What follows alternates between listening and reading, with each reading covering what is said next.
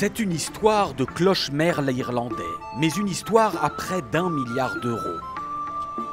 Bienvenue à Athenry, 4000 habitants sur la côte ouest de l'Irlande, non loin du Connemara. Une petite ville qui affiche des pommes partout, en soutien au géant américain Apple. Il y a 3 ans, l'entreprise californienne a décidé de construire ici, à la lisière de la ville, un gigantesque centre de données pour y abriter toutes les informations stockées dans les applications de millions d'utilisateurs européens. Un projet qui ravit quasiment tout le monde, même les riverains les plus proches du futur site. On ne le verra même pas, ce centre. Il sera caché par la lisière de ces arbres. Ce centre de données va doper toute notre économie locale, non seulement avec tous les emplois créés et induits par la construction, mais aussi parce que la présence d'Apple va attirer d'autres entreprises ici. Mais une poignée d'irréductibles, emmenés par Allan Daly, ose défier le géant américain. Il a déjà déposé 4 recours juridiques pour bloquer le projet et entend bien sauver ce bout de forêt.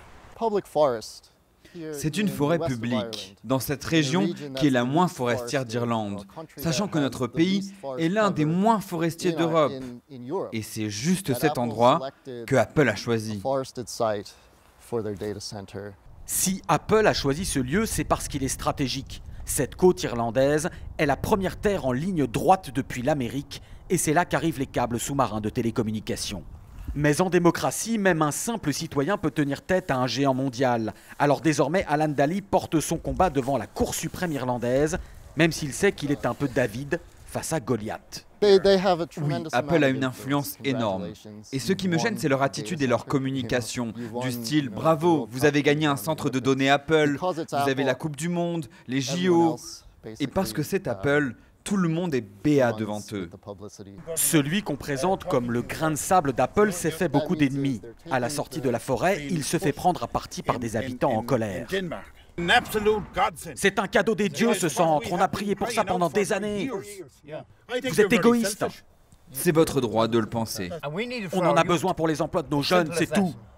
Après 3 ans de bataille juridique, il est probable que dans quelques semaines, l'appel devant la Cour suprême sera rejeté et qu'Apple obtiendra enfin l'autorisation de construire ici son fameux centre de données.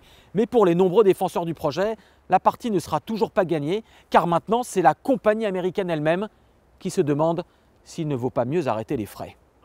Car malgré les manifestations de soutien de milliers d'habitants irlandais, en attente de la décision de la Cour suprême, aucune pierre n'a pu sortir de terre. Et depuis, Apple a fait construire un autre centre de données sans aucun bruit au Danemark. Récemment, le Premier ministre irlandais, ici à gauche, est allé rencontrer lui-même le patron d'Apple en Californie, mais le PDG n'a plus voulu donner de garantie sur le projet irlandais et son grain de sable imprévu.